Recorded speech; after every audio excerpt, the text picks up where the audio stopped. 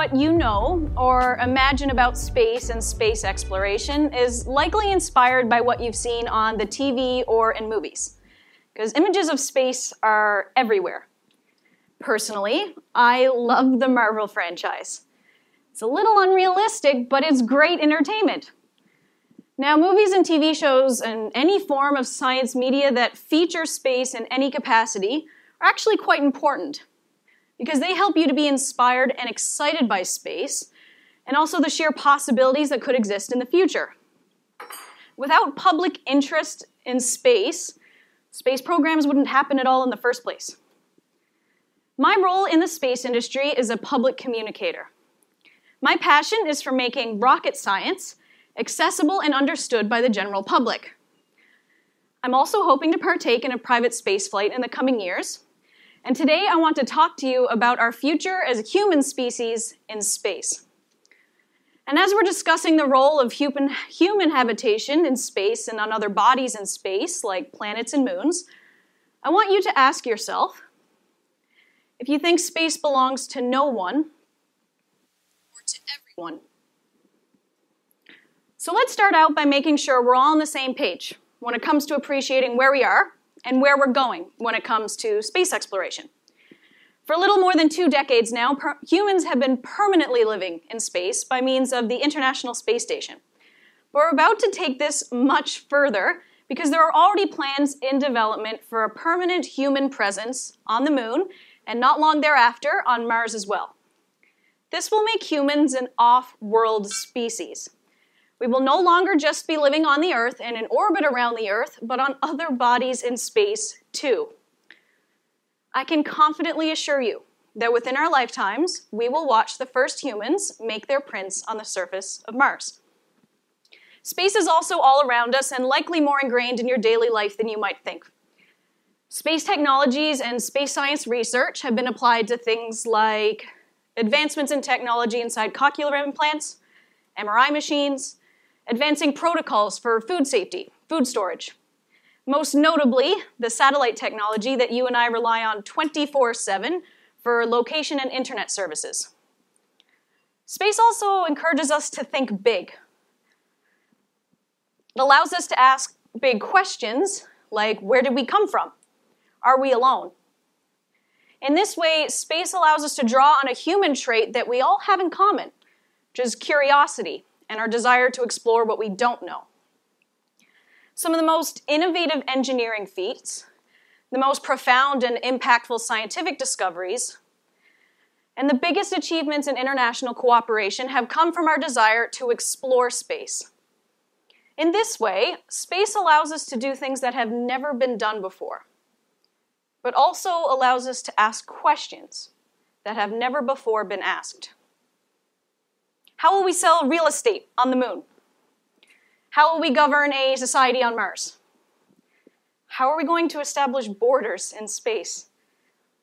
Sure, these are some pretty big questions, but the search to answering them is already well underway.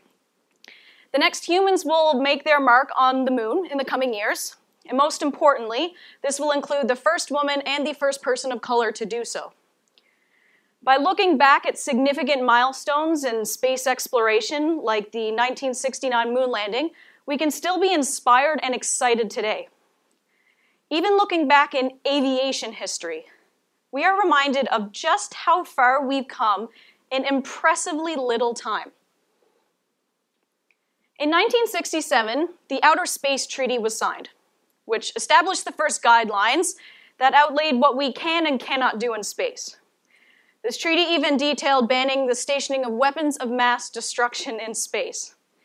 Now, this treaty has been signed by 111 countries so far, but as you can imagine, since 1967, we've come a pretty long way in space exploration, so soon it will be time to draft some amendments and new treaties altogether that will dictate how we behave and govern ourselves in space. Asking these new questions comes from examining what's already been done on Earth. In fact, much of the language in the Outer Space Treaty was based on the conventions and laws that govern our seas and oceans. Consider the possibility of creating new regulatory and governing systems from scratch for those who will be living in space. We're at the precipice of something really exciting, but as you can understand, it's also quite important.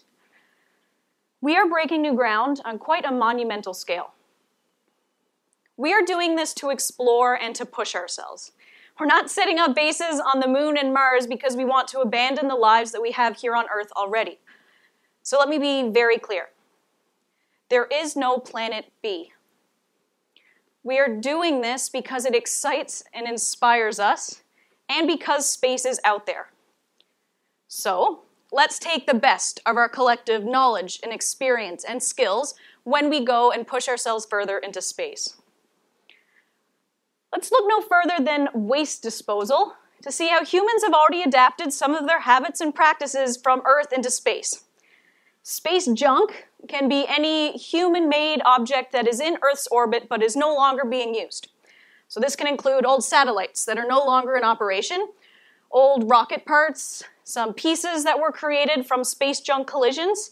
There's even lost astronaut tools in orbit around the Earth, like spatulas and astronaut gloves. It's estimated today there's roughly 35,000 pieces of space junk that are at least the size of a Rubik's Cube that are in orbit around our planet. But they're each traveling at 10 times the speed of a bullet. And at that rate, even the smallest pieces of space junk can cause big damage. In fact, just yesterday, it was announced that the robotic Canadarm, which is on our International Space Station and is featured on the Canadian $5 bill, was hit with a piece of space junk. And by examining things like how we apply our waste disposal habits from Earth in space, we're reminded of just how important it is that we put our best efforts forward into space. Today, people want change. And we need to evaluate what change we want to take with us into space and how to implement this change in a place that's completely foreign and new to us.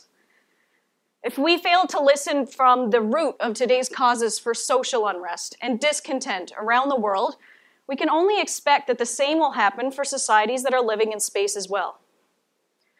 We can work on our future on Earth and in space in tandem, and adopting new lessons and considerations along the way. Now, part of putting our best efforts forward into space is by examining some assumptions that we might be making. Take aliens, for example. When astronomers are looking for life elsewhere in the solar system or beyond, they're looking for life as you and I know it to be. They're looking for signs of extraterrestrials that also need water, oxygen, sunlight, in order to survive. We often imagine our extraterrestrial encounters will be with human-like creatures that could threaten our existence here on Earth, but in fact, most scientists expect that our first extraterrestrial encounters will be with microscopic bug-like creatures. So if we abandon some of these expectations, it's a bit fun to let our imagination run wild and to consider life as we don't know it to be. Now, of course, assumptions are our way of making sense of things. So it's expected that we're going to make some along the way. However, holding on to set expectations could prevent us from opening our mind to new ideas. Perhaps you think the future civilizations on the moon and Mars has nothing to do with you. Like it or not, you're part of it because this is our future, but you could also be an agent of change for this future. Most simply, you could try to improve life in any of its aspects here on Earth. We take our ideas, our lessons, our experiences with us from Earth into space. So by improving our future in space, we can also improve our future on Earth. There's also something kind of thrilling about tackling this idea of questions that have never been asked. What unequitable or unjust systems, governing systems that exist today would you adapt? How would you rewrite them altogether for those that are living in space? And what could the outer space treaties of the future look like? Part of what I love about my job is keeping those around me up to date on new developments and achievements in space technology, space sciences, because we're truly experiencing quite an exciting time. In the past year alone, we've landed 2 rovers on Mars. We've also flown a helicopter there. We've announced plans for new space stations, and we brought back samples from an asteroid. This is quite an exciting time. Now, if these developments and these achievements ignite your rocket engines, perhaps you'll be excited to take a more direct role in our future in space. Much like how we take our practices and ideas from Earth into space, I tell people the same is true if you want to pursue a career in the space industry. So if you want to learn to fly a rocket, I encourage you first to learn how to fly an Earth-based plane that we all know. We're also going to need skilled welders, plumbers, architects, city planners to help us build out the first base for humans on the moon in the coming years. If you're a lawyer, or you become one, perhaps you'll be drafting the next outer space treaty. We take our earthly values with us into space. As long as we're challenging existing assumptions, asking questions that have never been asked before, adopting lessons along the way, we will be improving our future on Earth and in space together.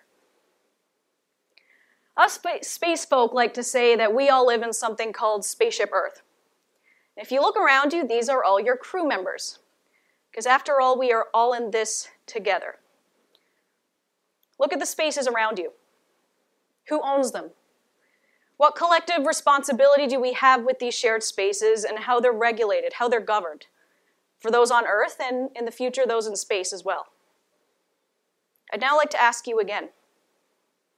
Do you think space belongs to no one or to everyone?